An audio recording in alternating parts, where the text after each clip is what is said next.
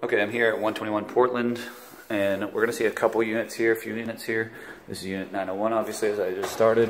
It's very nice, and I'll let you go through. Coming in this way, you know, all nice appliances.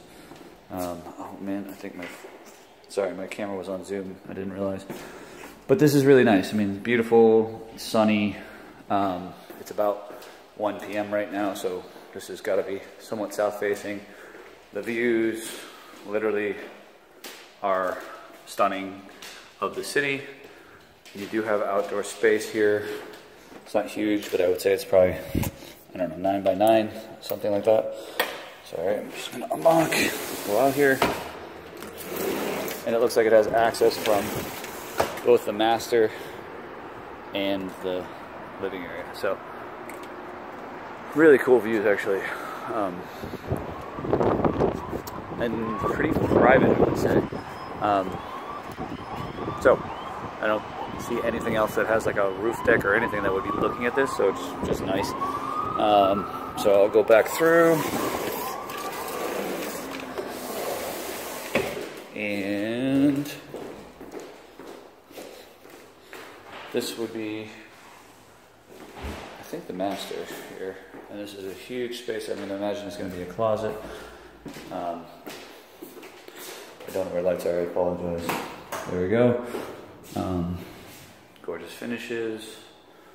Or very nice finishes, I should say. This is nice. 2 sinks.